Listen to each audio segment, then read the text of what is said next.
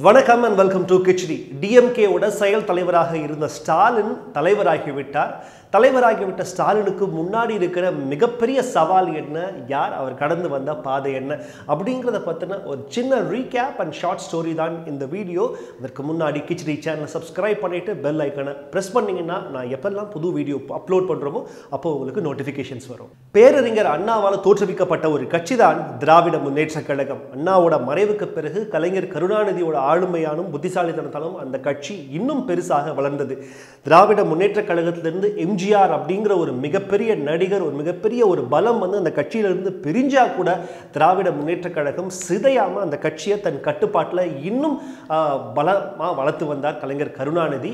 ஒரு வழியா வளர்த்து வந்து இப்போ கருணாநிதி இல்லை. இதற்கு பிறகு என்ன ஆகும், யார் பாப்பா அப்படின்ற இந்த ஒரு $1 மில்லியன் கொஸ்டினுக்கு ஒரு வழியாக விடை கிடைத்து விட்டது. கலைஞர் கருணாநிதியோட இரண்டாவது மகன் ஸ்டாலின் தான் கட்சியோட தலைவராக பொறுப்பேற்றுக் கொண்டுள்ளார். அவங்களுடைய பொதுக்குழு கூட்டி வந்து எல்லாரும் வந்து ஸ்டாலின் தான் தலைவர் அப்படின்னு ஏகமனதாக முடிவெடுத்து அனௌன்ஸும் பண்ணிட்டாங்க.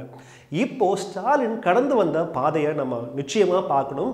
ஸ்டாலின் அப்படிங்கிறவர் கலைஞர் கருணாநிதியோட ஒரு வாரிசாக இருந்ததுனால் மட்டும் இந்த பொறுப்புக்கு வரல அப்படிங்கிறது எல்லாரும் ஃபர்ஸ்ட் தெரிஞ்சுங்க.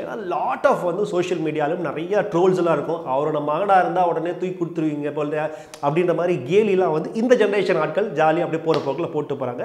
பட் ஒரு ஷார்ட்டான ஒரு ஹிஸ்டரி சொன்னா, அவருடைய 14 வயசுல 1967 கட்சிக்காக பிரச்சாரம் பண்ணார். அவருடைய 14 வயசுல 1967 திமுகவோட பிரச்சாரத்தில் முதன்முறையாக அரசியலுக்குள்ள வர்றார்.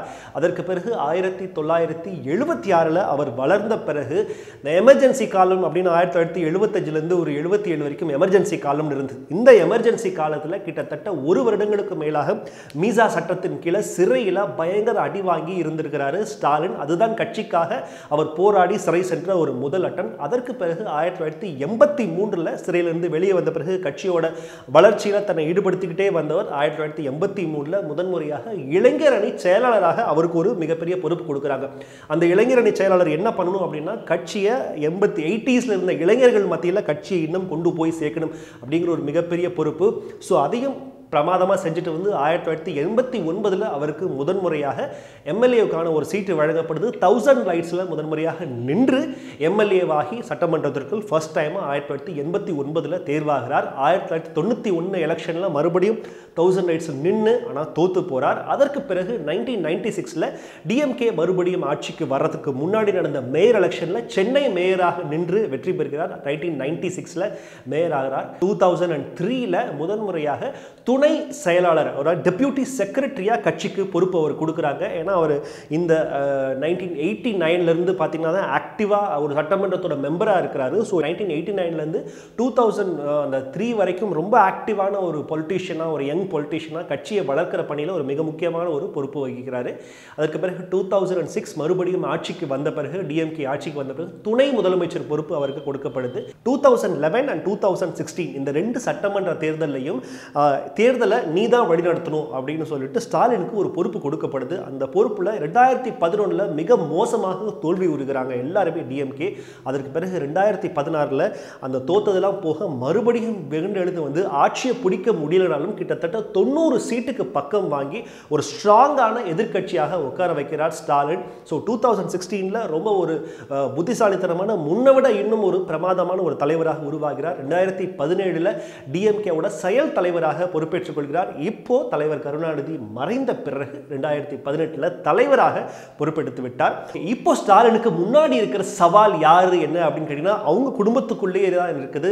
அழகிரி, ஸ்டாலினோட சொந்த அண்ணன் அழகிரி தான் வந்து ஸ்டாலினுக்கு ஒரு மிகப்பெரிய சவாலாக இருக்கிறார். ஸ்டாலின் வெர்சஸ் அழகிரி எப்படி ஆரம்பிச்சிச்சு அப்படின்றதையும் பார்க்கலாம். 2009 திருமங்கலம் பை எலெக்ஷன் நடந்தப்போ அதுல அழகிரி தான் வந்து முன்னாடி நின்று அந்த எலெக்ஷன்ல திமுகவை ஜெயிக்க வச்சார். எப்படி ஜெயிக்க வச்சார் அப்படின்னா, எல்லா ஓட்டுக்கும் சராமாரியா காசு இறக்கி ஜெயிக்க வச்சார் அப்படின்ற ஒரு குற்றச்சாட்டு இருக்குது. நிறைய பல 100 கோடிகள் வந்து அந்த எலெக்ஷன் டைம்ல வந்து எலெக்ஷன் கமிஷன் சீஸ் பண்ணாங்க அப்படின்னு நிறைய விஷயங்கள் இருக்கு. பட் எனிவே அந்த பை எலெக்ஷன்ல ஜெயிச்சிட்டாங்க.